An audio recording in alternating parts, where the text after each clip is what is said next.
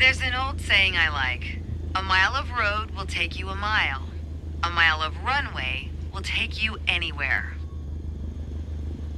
Taking off isn't hard, but there are a few key points to remember.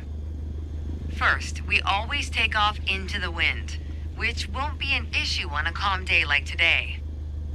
Second, before we enter a runway, we always make sure it's clear. Everything looks good, no cross traffic. Go ahead and taxi into position.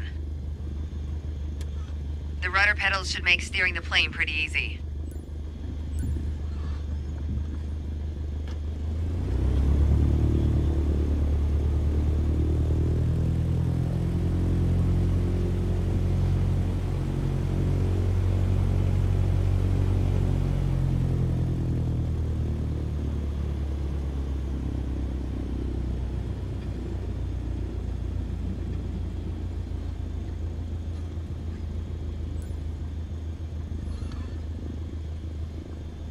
All right, let's do this. Apply full power and I'll walk you through the takeoff as we go.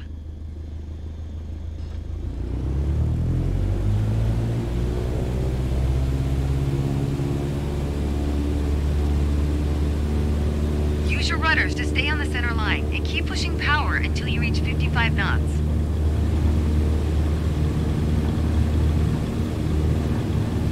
Good. Now gently pull back on the yoke. Line up the top of your instrument panel so it's a couple inches above the horizon. That'll pitch us up and set a good climb attitude. And we're airborne. Focus on flying straight. Use your rudders to keep the runway heading of 210 degrees. Maintain 75 knots and we'll reach our target altitude of 5,500 feet in no time.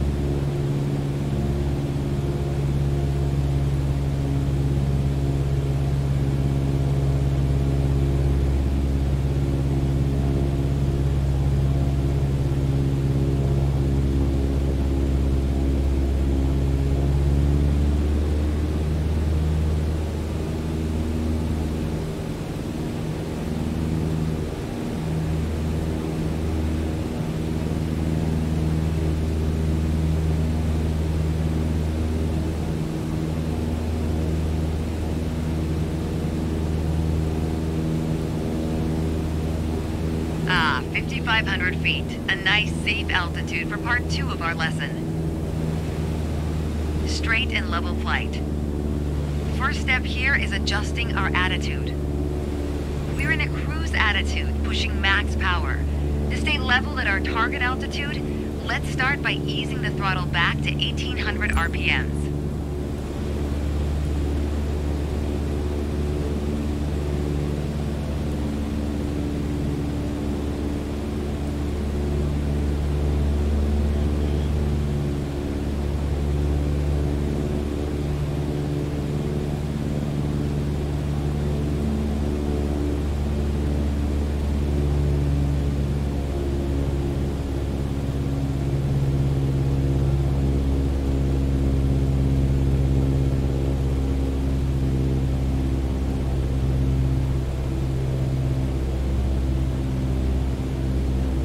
Probably noticed, to maintain altitude, you need to pitch the nose up.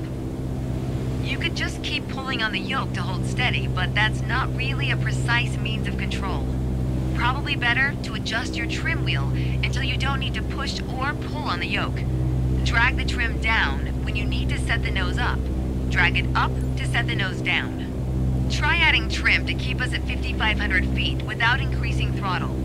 If you feel our pitch slipping and need to get back to the proper attitude, don't worry. Just pull on the yoke, then dial in the right trim.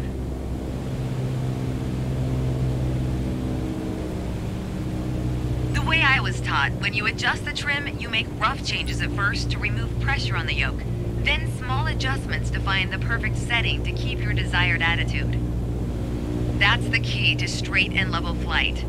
It saves you from constantly pushing or pulling on the yoke.